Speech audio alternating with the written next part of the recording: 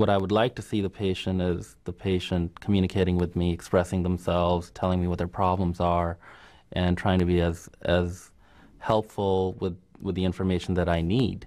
I think it's important for you to be able to communicate how you feel to the nurse or physician, regardless of what you think the cause might be. If one wants to amplify on what a patient can do to improve the likelihood that they're going to have appropriate care, it's not just that they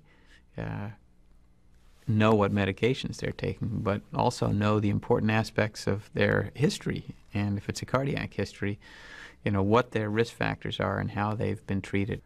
Good communication is good medicine. Doctor visits can sometimes be confusing and frustrating. You may come away with unanswered questions, or may find that your doctor uses language that you don't understand.